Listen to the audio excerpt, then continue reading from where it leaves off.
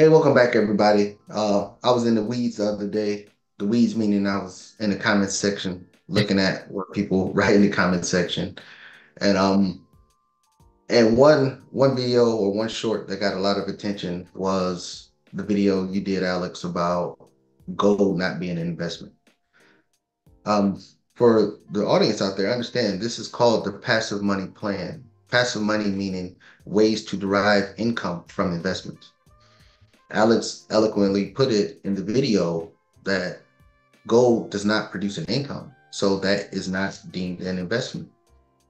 And one thing that people get misconstrued, everybody talk about, oh, you got to invest in gold, when times get hard, that's the way that people go back to is gold. That's possibly true. But gold itself is a hedge against deflationary currency. One thing that people don't understand, the value of gold never changes. The value of gold never changes. What changes is the depreciation and the buying power of fiat currency. So the reason why gold 20, 30, 40, 50 years ago was worth, $600 an ounce, $500 an ounce is because the value of the dollar was stronger. Now, today, the value of the dollar has depreciated more, and then the cost of gold is 2,300 an ounce. But the value of gold is still the same. If you had, uh, let's say, 16 and 32 ounces of gold, and then you wanted just to buy 1 pound of gold, you can do it. But cost wise, against the fiat currency, it costs more now than it did in previous years because the value of the dollar has depreciated substantially. So when you're buying gold, you're hedging against fiat currency. You're not buying it to say, oh, yeah, I'm gonna be a millionaire off of gold unless you just buy a crap ton of gold now and you just foresee that the fiat currency will depreciate to oblivion. And then next thing you know, you like Venezuela or a country like that, that their currency has depreciated 99%. So in Venezuelan currency terms, you are quote unquote a millionaire because you have gold.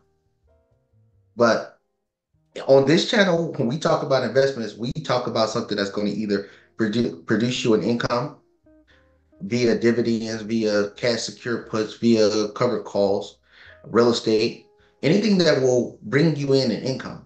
And then it's easy to tell if it's an investment. I mean, if it's an investment or it brings you an income, it's how you're taxed. If you buy a stock that don't pay dividends and you sell a stock, is you will pay capital gains tax.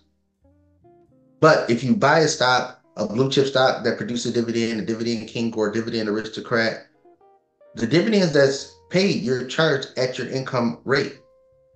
If you make that much money, you'll be charged your income rate over the 15% threshold. So that's what we talk about when we talk about investment. Now, I know it's gold bugs, gold bulls out there. There's nothing wrong with that.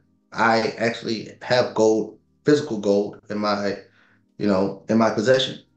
But I don't sit there and look at gold and say, oh, if I sell this gold, then I'll have $2,300. That just letting me know that, let me say it another way. I have the gold to hedge against the deflation of the US currency. The reason why the value of that gold goes up, or the cost of that gold goes up rather, is because the value of the dollar has less buying power than it had years ago when I bought it. Now, if you just look historically, inflation adjusted over the last 100 years, the cost of gold has went up exactly, and this adjust inflation adjusted has went up a total of 425% over the last 115 years, 110 years. If you look at gold, if you bought gold in 2008 at $2,000, and then if you look at the price of gold now, it's at $2,300. It's only went up 4.5% in the last 10 years. So for all you investment aficionados out there, it's always in the comment section. If you held gold for the past 10 years, you only appreciated 4.3% total, not annual increase, total increase in the past 10 years. So is that really an investment? It's not putting cash in your pocket. Now, there is ways to invest in gold or gold derivatives to put cash in your pocket, i.e., gold miners, gold ETFs that produces a dividend. Uh, you could go buy a gold mine and have people mine the gold. Now that's a way to produce income from gold. And then somebody in the comment section was, is oil an investment? Oil itself, physical oil, just sitting barrels in your house, you won't even have enough room in your house to hold this oil. But it's derivatives that you can get income from, like explorers, like oil producers, gas producers, the Exxon Mobils, the BPs of the world. Those are investments, but the physical commodity itself is not. I mean, Warren Buffett said it best. It doesn't produce anything. If you wonder why Warren Buffett is not a big fan of cryptocurrency, because it doesn't produce anything.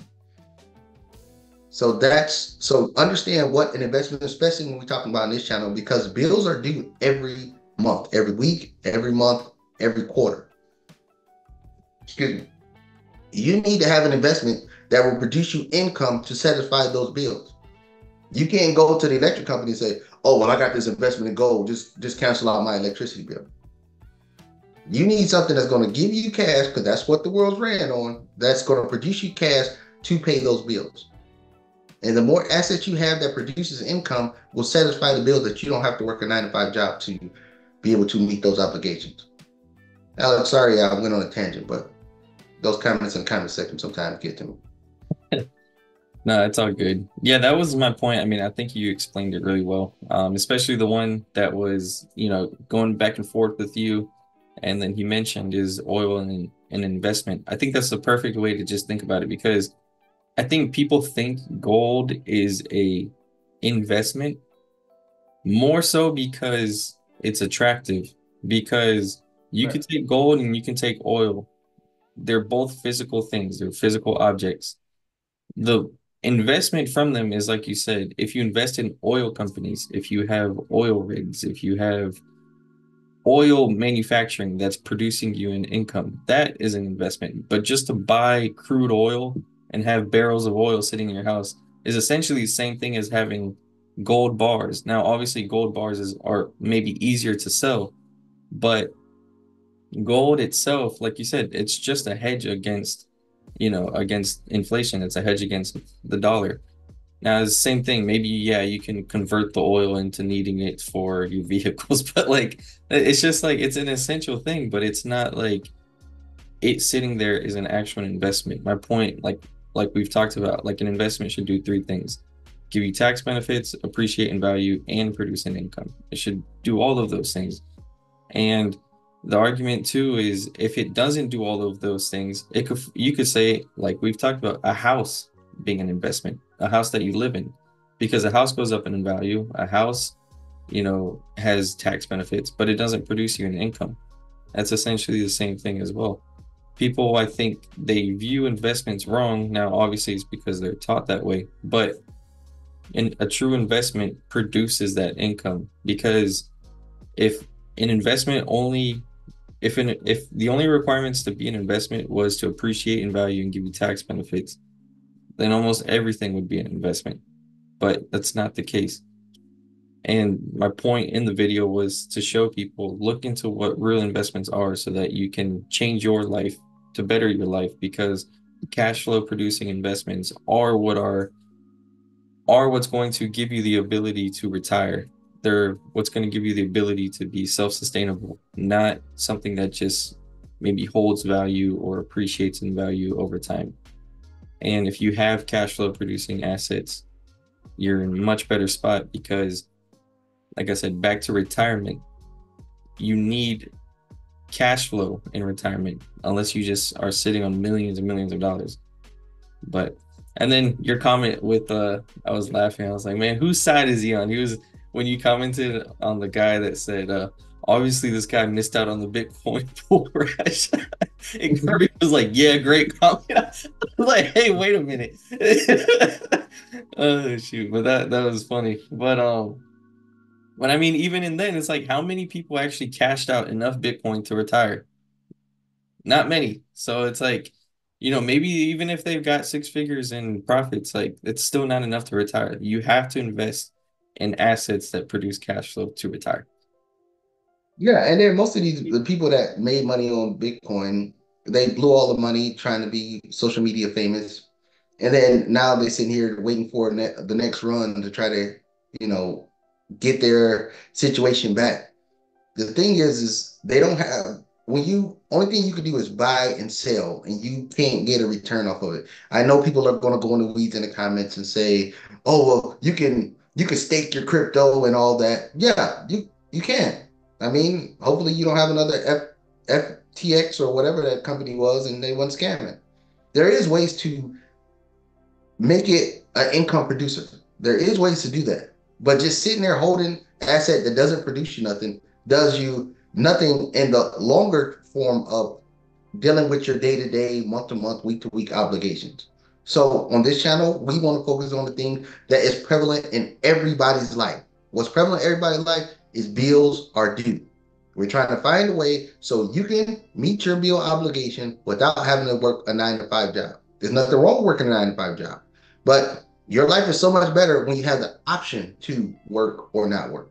When you can have investments that's paying your monthly weekly obligations as far as bills and stuff going, as far as grocery bills, light bills, house payments, car notes, and things like that. And the money that you work for is free and clear for you to do whatever you want to do. Most people that just sit here holding gold or buying gold is just hoping one day that it will go up big enough so one day that they can sell it and then maybe they can pay off their house.